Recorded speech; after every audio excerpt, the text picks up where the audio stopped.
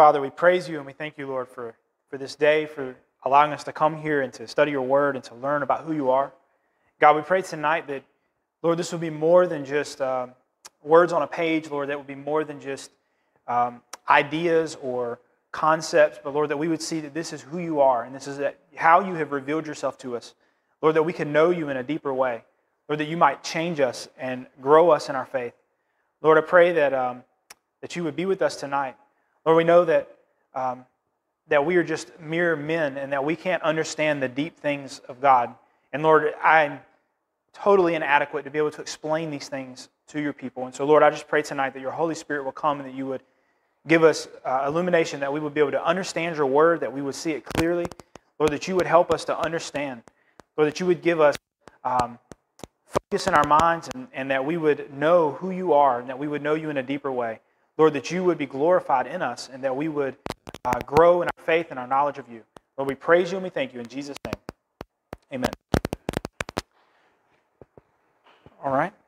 We're going to start tonight in Psalm 145, so y'all can turn your Bibles there. So I'm going to kind of change things up just a little bit from the way that we've been doing Wednesday nights.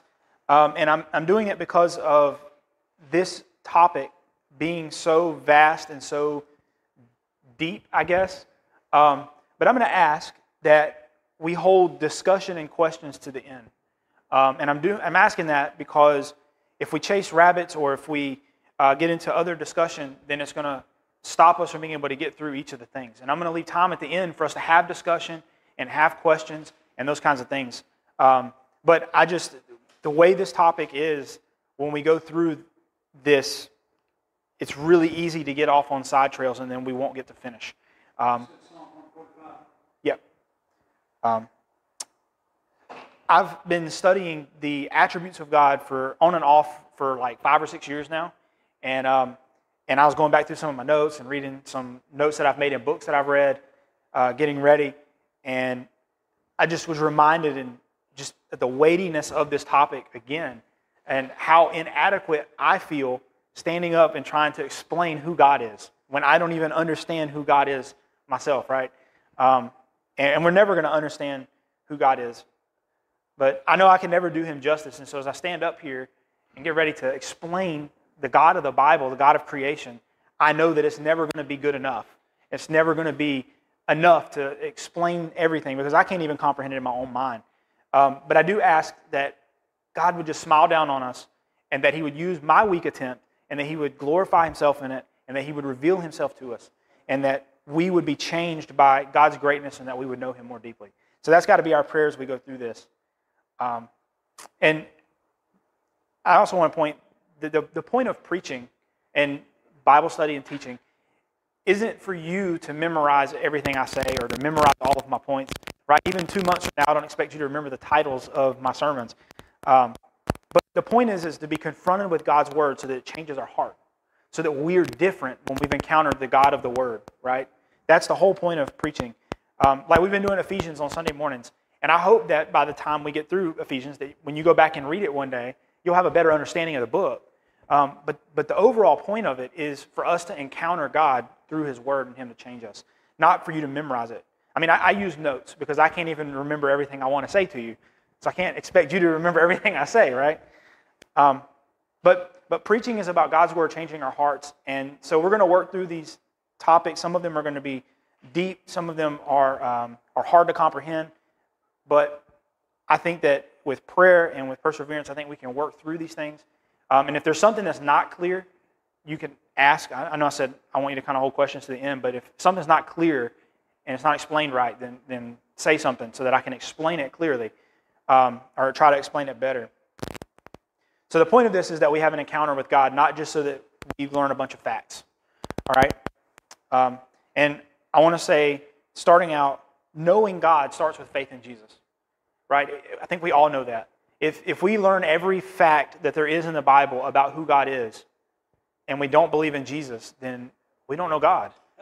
Right? We still don't know God, even if we can quote everything.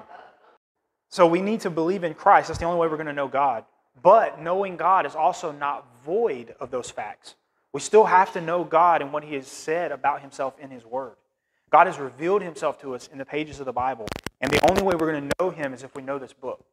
All right? So it's not void of those facts, but it has to be in connection with faith in Christ. It's the only way we're going to know God. And next week, what we're going to do is we're actually going to deal with the first real attribute that we're going to look at is going to be that God is incomprehensible, that God is so vast and so large and so great that we can never fully comprehend all that he is. But at the same time, God is a personal God, and we can know him. And we can know him in a personal, real way. But for tonight, what we need to know is that we can know God through Christ, and that we're brought into a right relationship with God through Christ and through God's word. So if we want to know God, we have to know his word. That's the only way we're going to know him. And that's why this book is my most prized possession. I always know where my Bible is because it is my most valuable possession that I own. As we study through who God is, we're going to move through Scripture, and we're going to work through all these different attributes. And the prayer is that we're going to encounter God. So just to start with the most basic thing, let's first just read Psalm 145. And I will extol thee, my God, O King, and I will bless thy name forever and ever. Every day will I bless thee, and I will praise thy name forever and ever. Great is the Lord, and greatly to be praised, and his greatness is unsearchable. One generation shall praise thy works to another, and shall declare thy mighty acts. I will speak of the glorious honor of thy majesty and of thy wondrous works. And men shall speak of the might of thy terrible acts, and I will declare thy greatness. They shall abundantly utter the memory of thy great goodness, and shall sing of thy righteousness. So, the picture that we get in Psalms is of Psalm 145 is praise for the greatness of who God is. And so for me, that was the best place for us to start, is thinking about how great God is, and that we have this opportunity, because of Christ, to know this great God. And we should stand in awe of that. We should stand in awe and wonder that we have an opportunity to know the one true God. So when we talk about studying the Bible, when we talk about knowing God, the word for that is theology.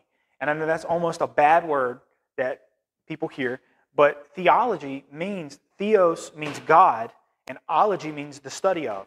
So theology means the study of God. And that's what we want. We want to know God. Now, they've broken theology up into such a major thing now that the study of God is actually called theology proper. But theology is supposed to be just the study of who God is. But they've included all kinds of stuff in it now. But we have to remember that what we think about God is the most important thing about us, because it directs everything else in our life. If we have wrong views of God, then we're going to go astray in our faith. We have to know who God is, and we have to think rightly about who he is. Maybe we don't know all of the fancy terms, but we need to know God. And that's the point. That's what I mean by theology. Not that we need to learn all of those 50-cent words, right? But that we need to know God. That's what theology is. So the first thing on your sheet, I'm going to give you another definition. That first word there is attribute. It is a characteristic that is inherent in a person. So we're talking about the attributes of God, characteristics of who God is. We would call that a personality trait if it was another human being. But the difference between us and God is that what God is, he is entirely. So he isn't divided up into parts. Have you ever took a personality test online or something like that? If you ever took one, it'll give you results back, and it'll say, you're 30% extroverted and 70% introverted, or you're 25% feeling and you're 75% thinking, and it gives you these breakdowns. But God isn't like that. So when we talk about the holiness of God or the righteousness of God or the love of God, it's not that God is 25% love and 30% holy and 20% just. God is those things in its entirety. So God is love. God is holy. Okay, it's not like we're baking a cake and we're putting a bunch of ingredients together to make one cake. All right, that's not what we're doing when we talk about the attributes of God. So each of these things stands on their own. And that's actually number one on your sheet, is God is not made up of different attributes that equal the whole. What he is completely. So what God is, he is entirely. So God is totally just and he is totally merciful. And both of those to the same degree. So one is not more important than the other. They're equal and they're the same. In theology terms, this is called the simplicity of God. And it doesn't mean that God is a simple being. What it means is that God isn't a combination of a bunch of parts. He is who he is, right? That's what he said to Moses at the burning bush. I am that I am, right? And that's what we're saying. God is what he is. He is love. He is holy. He is just. He is righteous. He is good. And those are all things that are all true equally about God. So when we talk about attributes, we divide them up. I divide them up into two categories. There's a lot of different ways you can divide them up. But I think the best way to do it is the first one is on your sheet, number 2, shared attributes. These are characteristics God has that man can also have, but to a lesser degree. So we have shared attributes, right? Think God is love. So people can also love, right? We can love, but not to the degree that God loves. Or we can be kind, but not to the degree that God is kind. So these are attributes that we can also have that God has, just not as great as God is. Number 3, non-shared attributes. These are characteristics of God that only he has. That only he has. So for example, God is the only being in the universe that is all-knowing. He doesn't share that with anyone else. God is the only being in the universe that is all-powerful. So those are characteristics that only God possesses. Well, then we say, well, why does all that matter, right? Why do we need to know all of these things about who God is? Well, I mean, can't we just pray to God and that just be it? Or why go through the study of who he is and pick apart all of these scriptures and pull all this stuff together to try to figure out who God is? Why study the attributes of God? Number 1 on your sheet, we are studying these attributes so we can worship God in truth. Because how can we worship a God we don't know, right? How can we pray to a God that we don't know? How can we pray to a God that we don't know anything about? A God that we don't know, it can't be trusted, can't be served, can't be worshipped. And the study of who God is leads us to true worship. It instructs our worship and it directs our worship so that we're worshiping the one true God. In Hosea 4:6, it says this, and this is a familiar passage to you. It says, my people are destroyed for lack of knowledge because you have rejected knowledge. And so he says, my people are destroyed for a lack of knowledge. Well, we're destroyed because of this knowledge. What knowledge is he talking about? Well, in Hosea 4:1, at the beginning of the chapter, it says, hear the word of the Lord, you children of Israel. For the Lord hath a controversy with the inhabitants of the land because there is no truth, no mercy, nor knowledge of God in the land.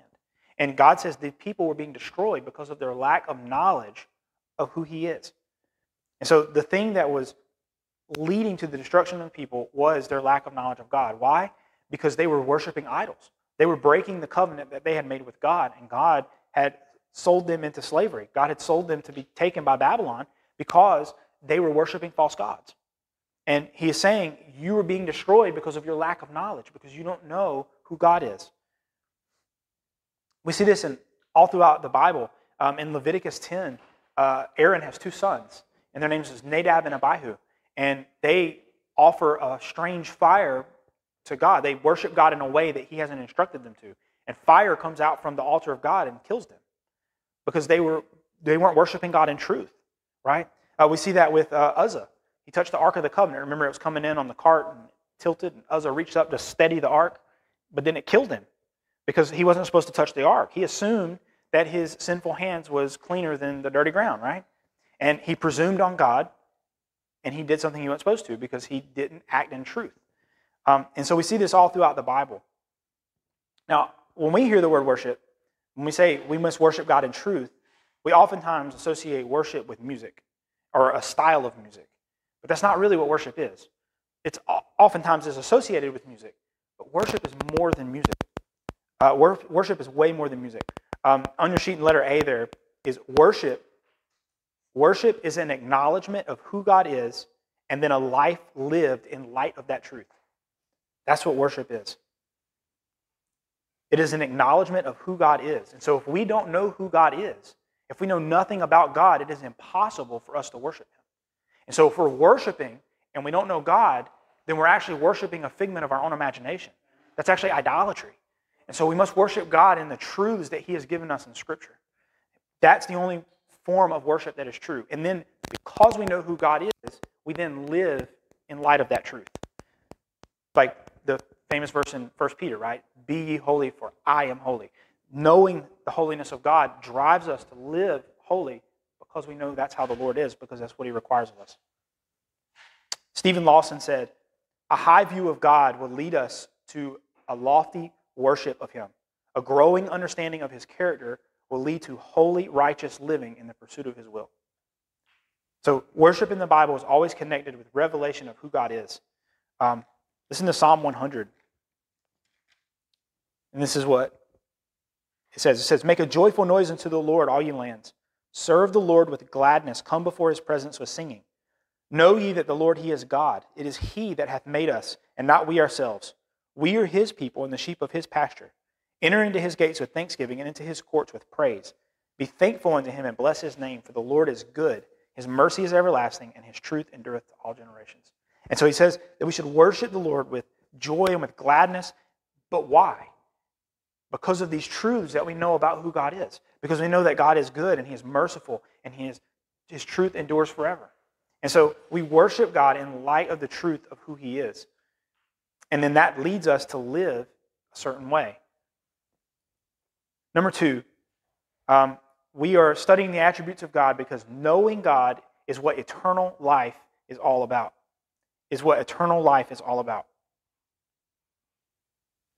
In John chapter 17, verse 3, Jesus said, "And this is life eternal, that they might know thee, the only true God, and Jesus Christ whom thou hast sent." Jesus says that eternal life is knowing God. And if you remember a couple weeks ago, we talked about eternal security, once saved, always saved. And we said that eternal life begins the moment you believe. The moment you're saved, you have eternal life, right? And so if the point of eternal life is to know God, and eternal life started when we got saved, then we should start knowing God now and learning who he is. This is what is going to make eternal life so great, right? Heaven and the New Jerusalem and the streets of gold and the pearly gates, all of that eventually would get boring after a long time in eternity, right? You would get bored with gold streets and pearly gates, but it's the pursuit of knowing God and his presence being in that place that gives it the joy. That's what makes heaven so grand, is the God whose presence will be in.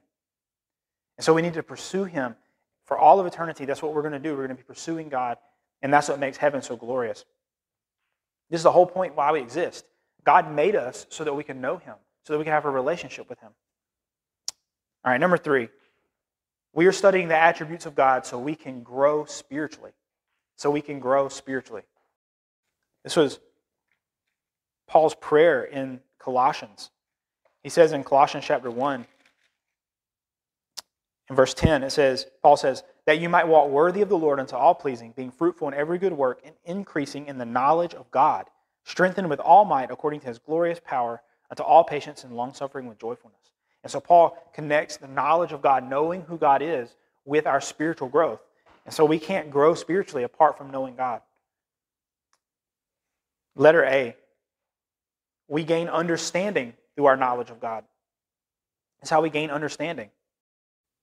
Proverbs 9:10 says, "The fear of the Lord is the beginning of wisdom, and the knowledge of the holy is understanding." Is understanding. So knowledge of God is where we get understanding. That means that if we don't have a correct view of who God is, then we lack understanding of the world around us. We don't understand reality right. We don't understand the world. We don't understand ourselves. Right? It's through knowing who God is that we correctly see ourselves, that we understand the purpose for which we were created, and all of those things. So if we have a wrong view of God, then those things are going to fall apart around us. Having the correct knowledge of God, it helps us to understand the truth more deeply. And so that means it protects us from false beliefs. So when we don't know the truth about God, what we do is we make a God up in our own mind. And that's called idolatry. And then we want to worship that God that we've made in our own mind. It's no different than making a God out of wood. We want our mind we want to think on God correctly. We want our mind to be instructed by God's word so that we know who God is and we know him in truth. Also, understanding who the Lord is, it protects us against being apathetic towards sin. In 1 Corinthians 15:34, Paul says, "Awake to righteousness and sin not, for some have not the knowledge of God, and I speak this to your shame." And so Paul says, because of all these problems that was in the church in Corinth, they had all these sin issues. And Paul says, because of these issues, because of the sin, the root cause of that is that you have no knowledge of God. You don't know who God is. And they had a low view of God, and so they were apathetic towards the sin that was in their lives. And so that's what happens to us when we don't have a correct understanding of God. The next one, letter B. We grow in godliness and holiness through knowing God. So we grow in godliness. That's why we need to know God, because that's how we grow in godliness. 1 John 3:6 says, whosoever abideth in him sins not. Whosoever sins hath not seen him, neither known him. And so knowing God keeps us from sinning, and it helps us to grow in godliness. Because when I see who God is and I understand that God is holy, it drives me to holiness, right? It's the knowledge of who God is that leads me to live a right way. And so the more I learn about God, the more I see my own weakness and my own sinfulness, and the more I trust in him, and the more I lean on him for strength, and the more that I'm going to have his Spirit have more control of my life, which is what being filled with the Spirit is. Letter C. We know God better, so we trust him more. That's what it is. We trust him more. So when we know God better, we're going to trust him more. Psalm 9:10 says, and they that know thy name will put their trust in thee, for thou, Lord, hast not forsaken them that seek thee. So the more we know about God, the more it's going to cause us to trust him, right? Because when we see the great faithfulness of God, we know that he's never going to leave us nor forsake us. Knowing the goodness and the kindness of God, that he puts up with a sinful wretch like me, right? That gives me confidence in who he is and in my eternal security. We know that we get strength and joy and wisdom from God, and all of those things give us comfort and peace. And all of that comes from correct knowledge of who he is. Letter D. We are strengthened by our knowledge of God. We are strengthened by our knowledge of God. In Daniel 11:32 it says, but the people who do know their God shall be strong and do exploits. Paul Washer said, the more we know about God, the stronger we will be spiritually, and the more willing and able we will be to actively live for him, regardless of the obstacles. So the Bible says that when David was in great trial, that he was greatly distressed, but then it says he strengthened himself in the Lord. It was his relationship with God that carried him through the difficulties in his life. It was what he knew about God that strengthened him and carried him through, which is what letter E is. Our knowledge of God carries us through difficulty and trial. Our knowledge of God carries us through difficulty and trial. 2 Timothy 1:12 says, for the which cause I also suffer these things. Nevertheless, I am not ashamed. For I know whom I have believed, and am persuaded that he is able to keep that which I am committed unto him against that day. And so Paul's writing the letter of 2 Timothy. This is probably the last letter he wrote before he was martyred. And he kept the faith unto the end. And he tells Timothy why. He says, because I am persuaded that he is able to keep me. That I know who has saved me. I know who God is. And so I'm not afraid. And that was what allowed him to persevere. Our whole life is lived through the power of God and through knowing him. There is no other way, there's no other thing for us to boast in. Right? It's the scripture that I read Sunday morning, Jeremiah 9:23 and 24. It says, thus saith the Lord, let not the wise man glory in his wisdom, neither let the mighty man glory in his might, let not the rich man glory in his riches, but let him that glories glory in this, that he understands and knows me. That we know God, that's what we boast in, because that's where my strength comes from, that's where my joy is, and that's where I get the strength to live the Christian life. There's nothing good in me. Anything good that people see is him. That's him in me.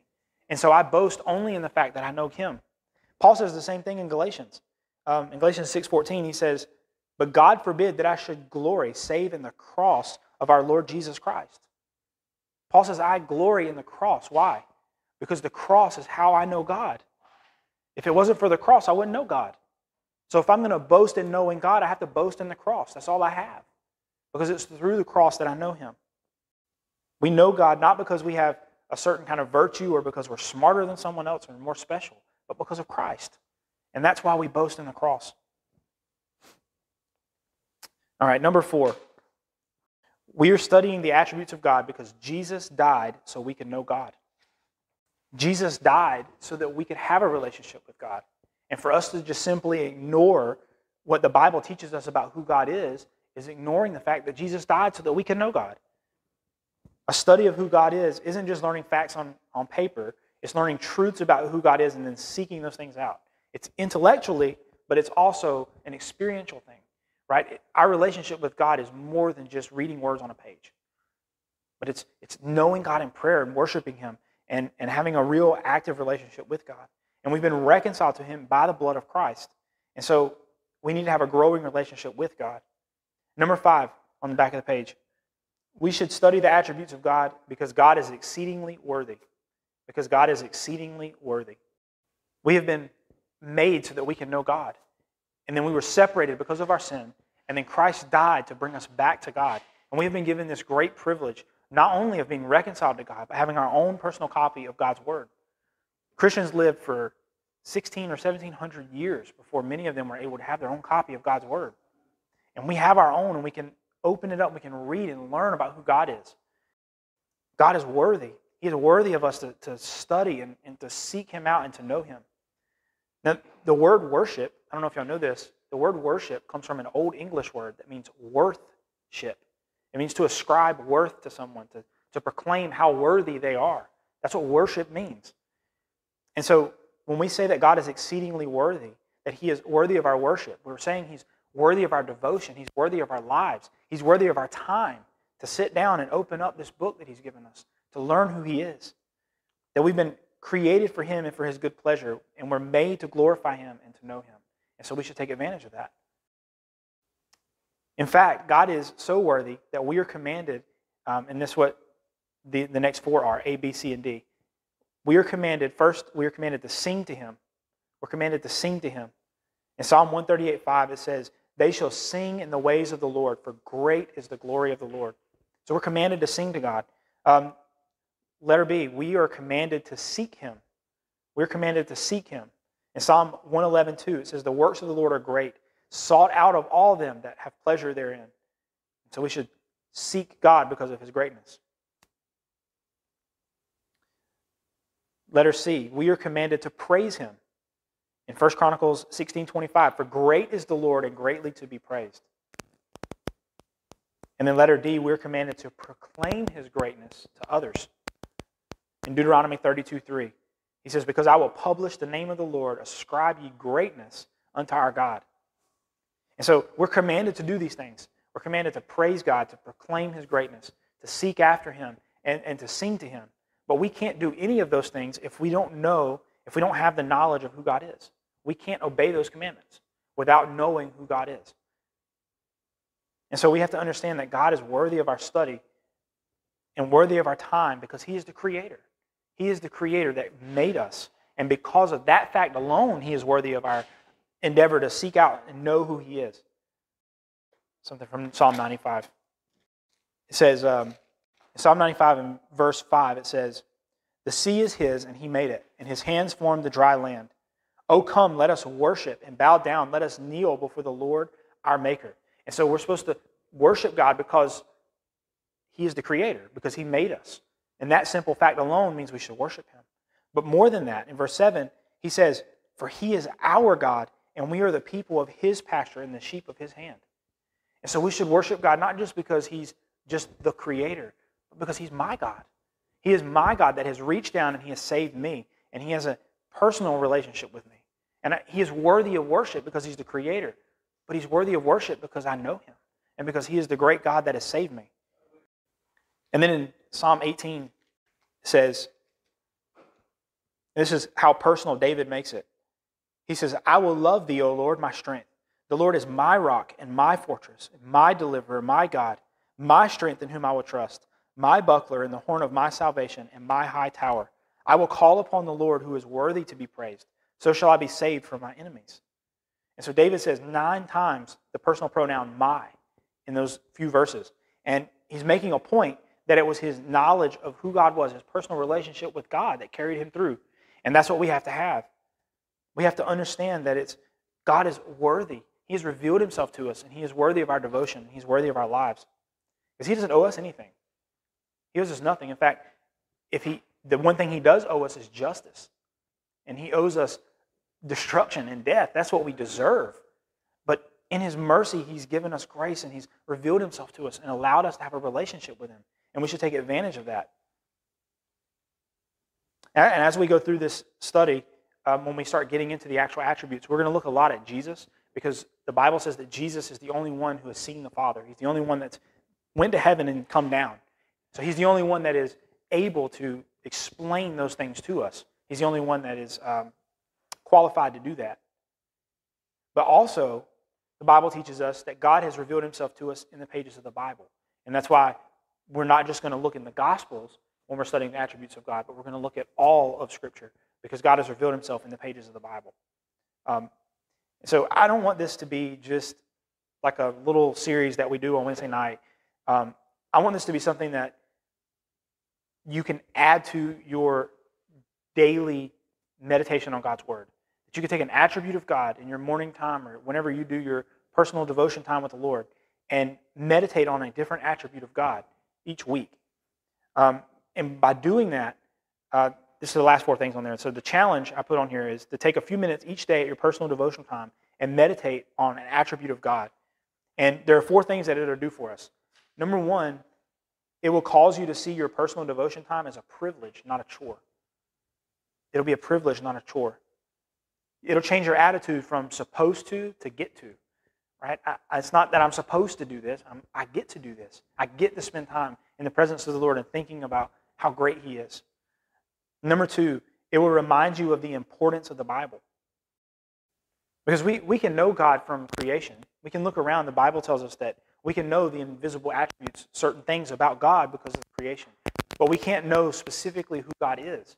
And that's why we have the Bible. And so when we take our Bibles and we learn about who God is from it, we understand how important the Bible is to us and how much we need it. Because it's impossible to know the God of the Word without knowing the Word of God. Number 3, it will change how you view yourself. It'll change how you view yourself. So you'll understand yourself better in light of who God is. We'll be better grounded in the knowledge of God. And when we are, it keeps us from empty philosophy and worldly thinking.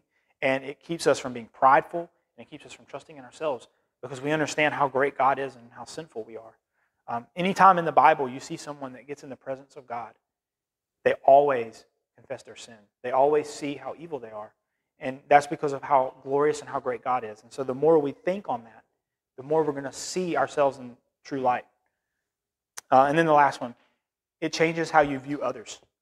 It changes how you view others. Knowing God and being reminded of His goodness and His patience and His love and His mercy that He has towards us causes us to be that way towards other people. It causes us to love others because they're created in the image of God. And so we want to love other people and we want to treat them right because God is good and because God is patient with them as well.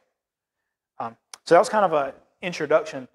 Next week, we're going to look at the glory of God and how God is incomprehensible, how we can't fathom God, but then at the same time, how we can know God. So we're going to look at how God is majestically awesome. All right. Father, we thank you, we praise you, Lord, because you are worthy of our worship, Lord. You are worthy of our devotion and our time and our study and our mind. Lord, we pray that you would help us, Lord, that we could love you with all of our heart and soul and mind and strength. God, we pray that you would reveal yourself to us this week as we think on who you are and as we read your word and we meet you in prayer. Lord, we just pray that you would pour your Spirit out on us, that you would help us to understand ourselves and see ourselves in light of the truths of your word. But Lord, more than that, that you would reveal yourself to us. And Lord, that you would help us, that we would know you in a deeper way. We thank you, Father. We praise you in Jesus' name. Amen.